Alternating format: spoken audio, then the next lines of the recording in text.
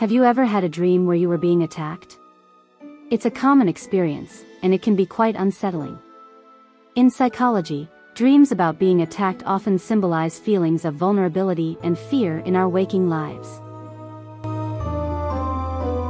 When we dream about being attacked, it may be a reflection of our anxieties and insecurities.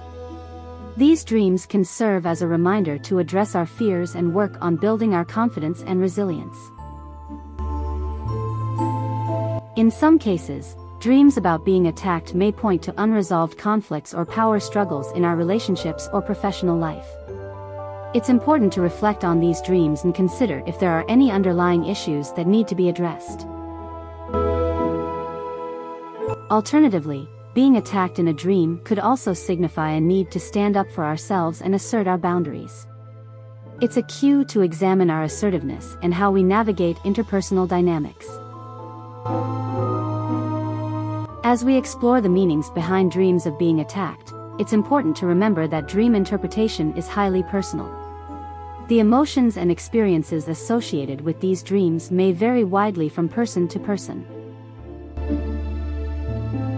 Overall, dreams about being attacked can serve as a window into our subconscious thoughts and emotions. They offer valuable insights into our fears, conflicts, and the ways we navigate challenges in our lives. Wishing you good luck and a happy day. Thank you for watching.